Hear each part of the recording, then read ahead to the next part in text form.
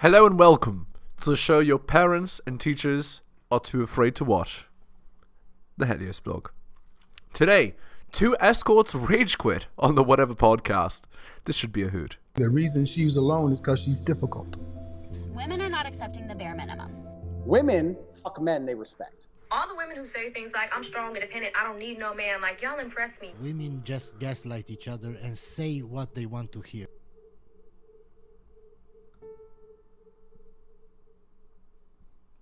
Sure. Okay, so I think I had a... By the way, please let me know if the volume issues and the balance has been restored.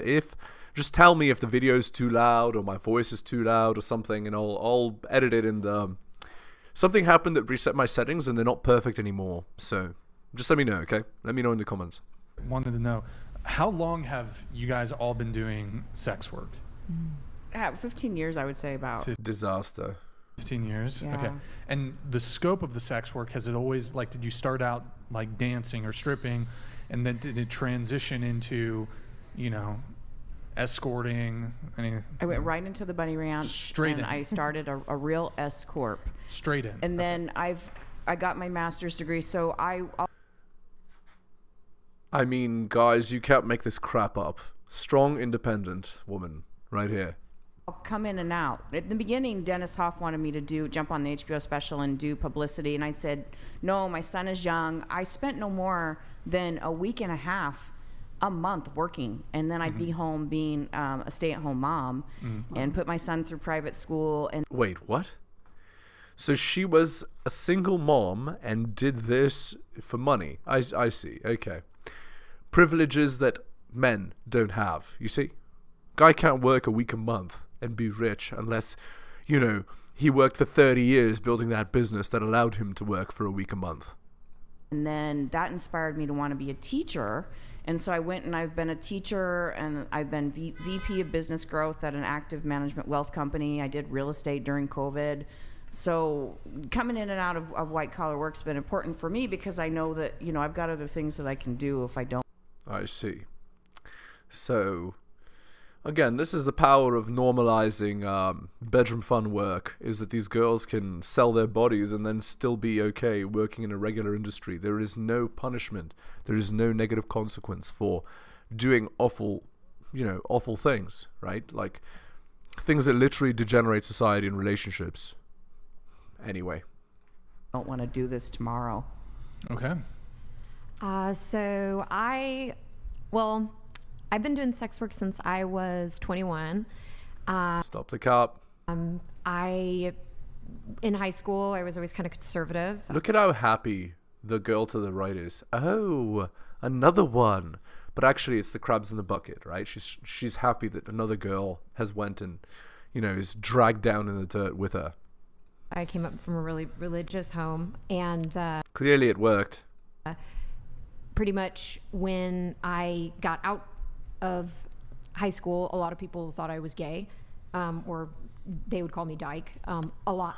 Yeah, I would get called that a lot, because I'd wear pantsuits, I'd wear black, I'd smoke cigarettes and just kind of be by myself. Lovely. And I remember it was Valentine's Day one time, and they're like, I was like, oh, I don't have a Valentine, I don't have a guy, and they're like, guy, I thought you were gay. And I was like, what? And so my friend was a dancer at the time, and I was like, you know what, maybe I should explore this side of my sexuality. Ah, I see. So nobody at home to, you know, to tell you that what you're doing is stupid. And there you go. And try to come out of my shell, because I'm kind of tired of being called like gay when I'm not, you know. And not that there's anything wrong with it, it's just didn't want that to be called that. And so she's saying it was strong and empowering. It was an independent decision. You see, anything to deflect the fact that it's a horrible decision, it'll destroy your life, it's bad for society. No, everything that I do is okay, it's strong and empowered. All right. So I did dancing, and I did dancing for like 5 years. Then I did Playboy, and after Playboy, I worked independently. And then that's Look at how strong and empowered it sounds. when I got into the Oh, sweet tooth. Thank you for the gifted 20 memberships. Yeah. And that's when you got into. Well, I was a victim of a crime, and Okay. obviously here I won't go. Yeah, sure, Yeah, sure, go into super detail. But my friend was a porn star at the time. Her name was Misty Matrix, and she referred me to the ranch, and then now I'm here. Everything's been. I see. Yeah, so everything is great and fine. Yep, you should make friends with girls in that industry. You should totally sell your body. Everything's totally fine, guys. There's nothing wrong with it. It's strong and empowered. Great decisions. Great. What could go wrong? Been safe and good sense. Okay, got it. That's good. What about you? 16 years off and on, so full-time 11. I started when I was 18. Mm-hmm. Got it. What about you? I started when I was None of these girls look damaged at all, guys. They're perfect. 17. I always say I feel like I'm still in sex work. Stop the cap. Sorry. Excuse you. I did not mean to press that. Go ahead. I started when I was 17. That's actually a crazy story, but I started when I was 17, Doesn't that mean you're below legal age? and I danced for 10 years, and I feel like I'm still in sex work. It just Quote unquote danced. Okay. looks different now. Sure. Okay. And you've totally ceased, correct? Or Yeah, like I don't strip or escort anymore. I see. Okay. Yeah. Gotcha. What about you? Well, I started working at the front desk of a BDSM dungeon in New York City when I was 18 years old. Is it still around? It Look at how happy she looks. still is. What's it called? I'm degenerate and I'm proud. Well, it's a privately owned okay, club, all right. so it's very, very much so. Okay. That's how I got my start. Is it like a swingers thing too? No, or it just- was a okay. private BDSM club okay. where people. I like that he's getting a massage and the girl's wearing a V for Vendetta mask. I think the guy is secretly a freak, the whatever podcast guy, but anyway. He's got a girl with the hat, he probably pays her to do that. He's got a doll here. Like so just something tells me. People go to receive a variety of sensations, oftentimes on the more severe end of things, from professionals who know see. what they're doing and are able to do so in a way that is safe, risk aware if there are any risks, and of course, very consensual. Sounds like a PR campaign manager. I'll bet it's not as lovely as she's making it sound. I see. Okay. And you Yeah. worked the front desk. I did. How long were you on the front desk? I was Look at how happy and proud she is. on the front desk for about 2 years, and I was also in charge of organizing the educational track. So I was able to attend all these different classes and learn all these different cool, kinky things. Okay. You see, it's like, it's not at all degenerate. It's cool, it's empowered, it's strong, she's proud of herself. You see, guys? What could possibly be wrong with promoting this sort of thing? This is how they try to suck you in with this PR stuff, right? But actually, it's horrible and degenerate for society, right? Nobody's calling it out. And eventually became an educator myself. Gotcha. And so you Educator. you said how long have you been in the industry? I've been in it. Oh Actually gosh. escorting or I've been working within the ranches since 2015, so almost 10 years now. okay, got it. I'm curious. So And when the looks fade and all that, who will care? No one. how many Look at the guy. The guy looks concerned. The guy with the blue shirt here. in a day? How many clients do you see? I'm only seeing now, these days, and I get to vet them very carefully. I only see like clean professionals. I see regulars. So, people I've built relationships with, maybe 2 guys a week. Oh, 2 guys. If that, yeah, not much. What? Does anyone else see something wrong with this picture? By the way, when the girl is older, it's obvious that she's not going to have as many clients, right? That's logical. A long time ago, yeah, when you were at the ranch or whatever. that like- was wild. When the HBO special was really, really popular, Dennis Hoff was just driving tons of people in from all over the world, and sometimes maybe it would be as many as like 5 or 7 guys a day. Or in couples too. We did a lot of couples. So women. 5 to 7 guys a day. So that's what? 5 times 7, minimum 35 a week? Yeah, that would break you in like 2 weeks. Included. Gotcha. And that's a lot, but it's a physical energy, and I'm an athlete, and it's one of those. I see. You're an athlete, huh? Any way to rationalize bad decisions and bad behavior, I understand. Those things, it's like... Look at the girl to her right and her reaction to this. Oh my, look at the garbage she's spewing. And look, the disdain from the girl wearing the pink top as well is huge. Huh. You get going, you get your juices going, and you want to keep going. Sex athlete? Yes. Or like a different kind of athlete? I've never heard of that. I can't explain it. You want to go back for more sometimes. Yeah, because she's addicted to dopamine, obviously. But her soul is broken. And you're making good money, and you have this amazing physical experience, and the serotonin's going. Okay. You know, and I was a lot younger, and I just wanted to head on out there for more. But now... Yep. That about describes it. It sounds like what Kevin Samuels said. She was doing Rocket, as it were, right? It's just her substance of choice. I'm training in the... As you can see, she turned out great. Gym like half the day. No. Maybe one guy a week, maybe 2 guys a week. Sure. You know, maybe they'll fly me over and we'll spend a weekend together. I like to be a travel companion. I like to spend, long durations with these guys that I build a relationship with. How often are you traveling? Again, like, this is anything to, like, protect the image, rehabilitate the image, like, anything to hide the reality of the fact of what she's doing from everybody. Anything to hide it, right? Like, you could not hire a PR manager to do it better than this girl. Like being a travel companion? I don't want to be expelled from the social group, so I'm an expert at deflecting and redirecting blame and negative energy away. Traveling monthly. Okay. So, yeah. Has the panel talked about abortion/contraception? How does everyone feel about month abortions? I ask Beck, as a teen mom, I had an early abortion and it broke my soul.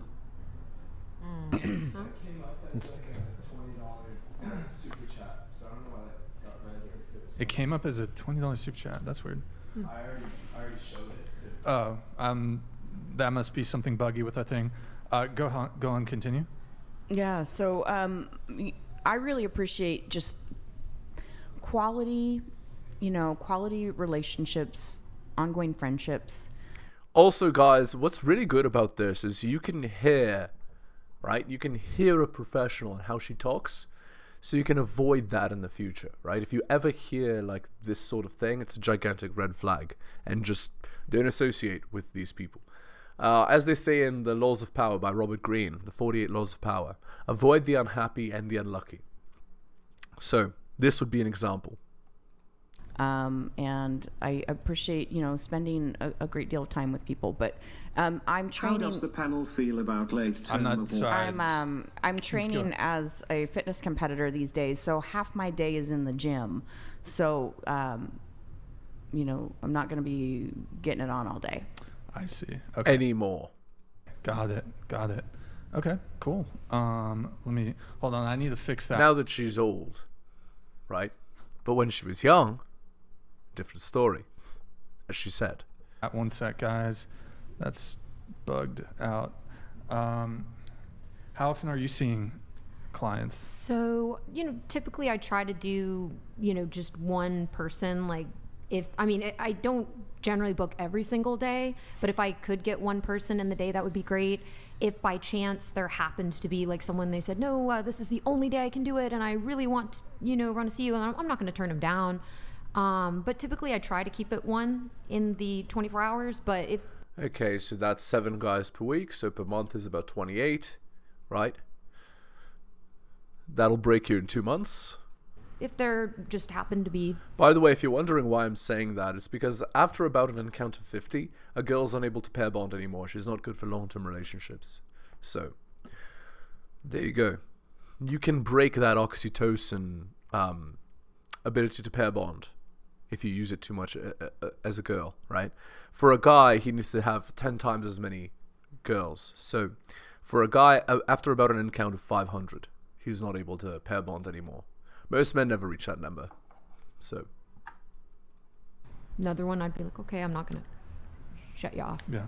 Well, when you were working on one of the ranches, how many people were you seeing then? In a day? Okay, or so in a week, I guess. Well, you know, and again, that depends. So maybe you know, maybe that day I saw 3 guys, and then the next day I got 3 times 7 is 21.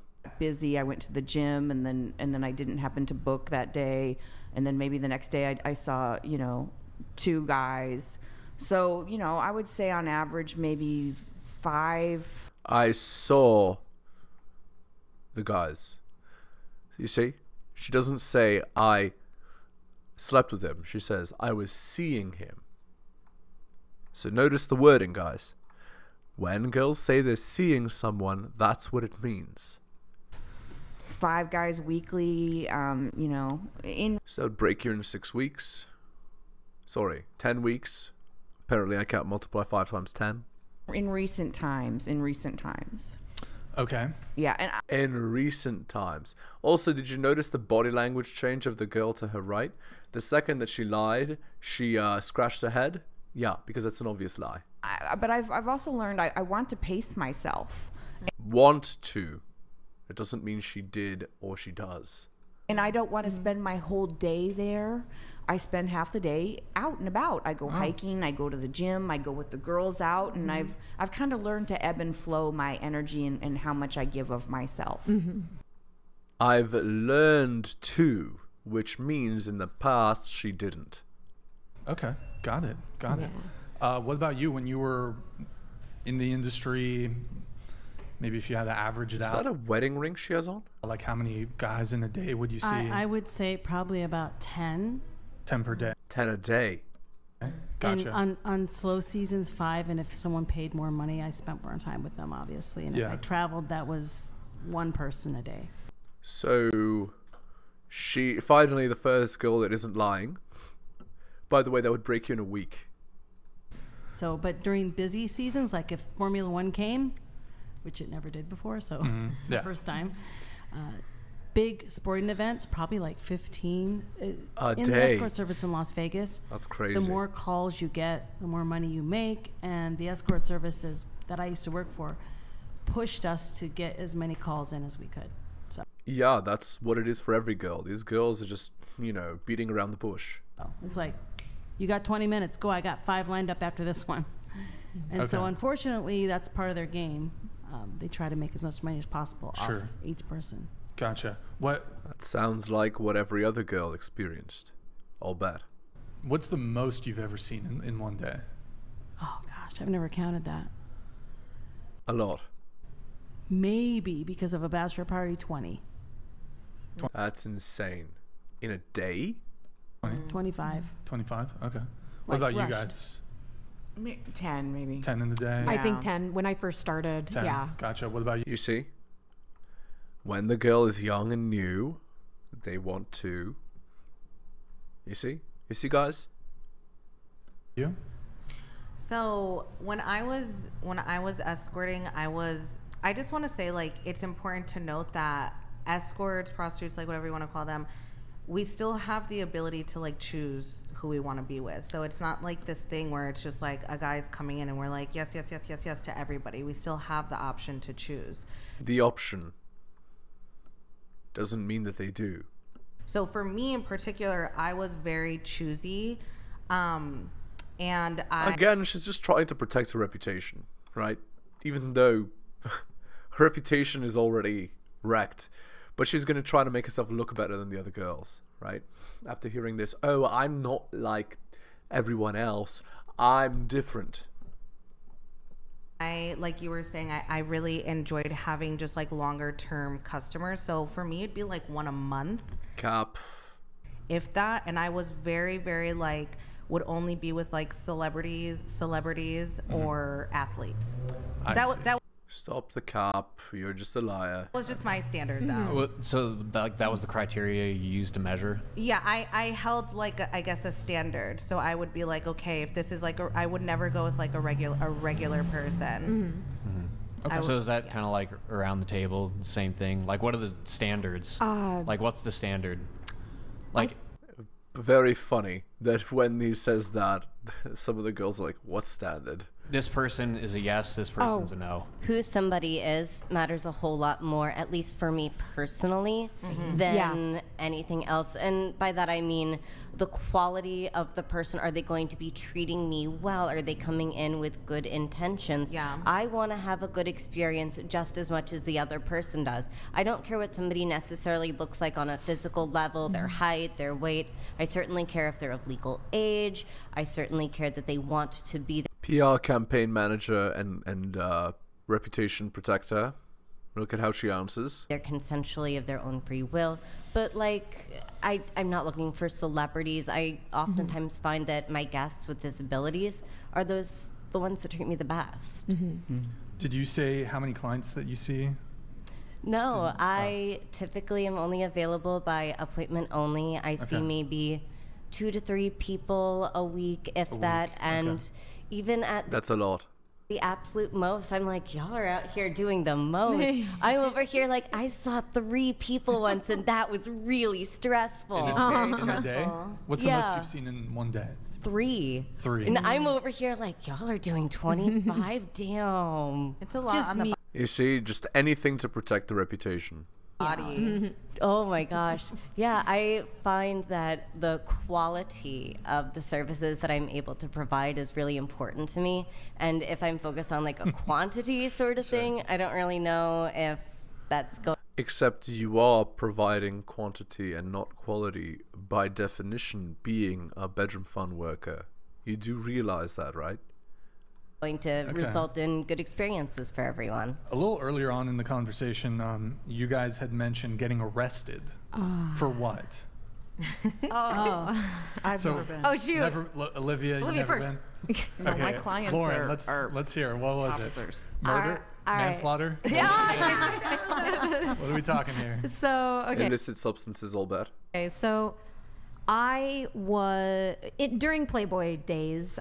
We would go out to the club, and I didn't want to be at the club anymore. I just wanted to walk back to my brother's hotel room because he got a hotel room, and it technically wasn't an arrest, but I was picked up in the cop car and taken to the police department because I didn't have an ID on me. I guess I lost it, and they thought that I was walking around and, you know, propositioning, and I get taken to the police department in Las Vegas, and I'm sitting in the cell room, and I see this one lady by the toilet just staring a hole through me. Like, I was just like, oh my God, I'm so scared. And then this other lady was just kind of lurking as well. And finally I was just like, oh God, I hope they come in and like figure out I'm a real person. And I'm, you know, and they don't, because they were checking my criminal record to see if, you know, anything came up. And sure enough, the guy's like, all right, you can leave. He's like, let me get you out of here. And I was like, oh, okay. He's like, just don't do that again. And I was like, all right. And I walked right back to my brother's place. Don't do what? Don't walk outside. Don't be a woman in public. Like, That's not what the problem was. Again, you think the police doesn't have like a record of who works where and what they do? They do. So. Right. Yeah. Be cute. Yeah. Sounds whack. Hold on just a second. Stop the cap. The only standard is the cash hits the table or the credit card clears. Remember, men do not pay bedroom fun workers to stay. They pay them to leave. Stop the cap. The only standard is the cash hits the table or the credit card clears. Remember, men do not pay hookers to stay. They pay them to leave. That's what the guys at the poker games would say. Opinion, though. Yeah. Opinion. That is an opinion. Okay. I wonder how many sex workers that man has paid. Grid One Motorsports. You see, she's trying to put him down monetarily to protect her reputation. How many has it been? But clearly that offended her. So, to be fair to Grid One, he's trying to spice the show up because apparently it's extremely boring. We'll spice it up. According to Grid One. Yeah, let's spice it up. So let's do it. Well, you said you were arrested a couple times. Is it related to escorting? 25 times. 25 times. What? 24 times as an escort. The first one was actually, you know that cop show, remember that? Yeah. What you gonna do? Yeah. I begged the Vice not to put me on that show. I said, my parents, no. Oh. But the person that started that show is the first person that ever arrested me. Bill Young. Ooh. And with my friend Roxanne, and it was really embarrassing, but they solicited me and the money was on the table. And then when I got out from the bathroom, because of course we have to make sure the room's safe, he had his badge right where his parts were. He had no clothes on. I was like, what are you doing? And That's so inappropriate. Yeah, that's really. So anyway, all that to say, messed up. Could've you at know, least kept his clothes going to jail was like, I was bawling my eyes out. I'll never forget what I had. It wasn't the act of being the bedroom fun worker that made her bawl. It was that she was caught and that her reputation would be hurt. You notice that? No remorse.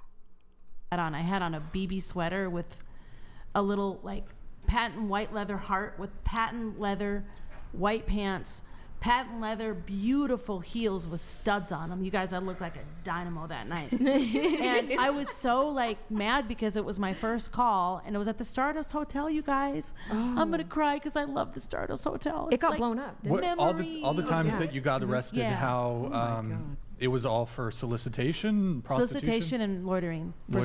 Disaster.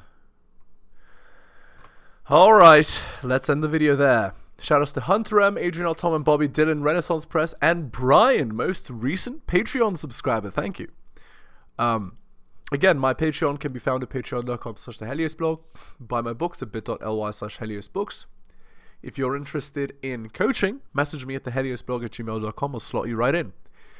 Thank you so much for listening, guys, especially if you listen to the end. Take care of yourselves, and I'll see you next time.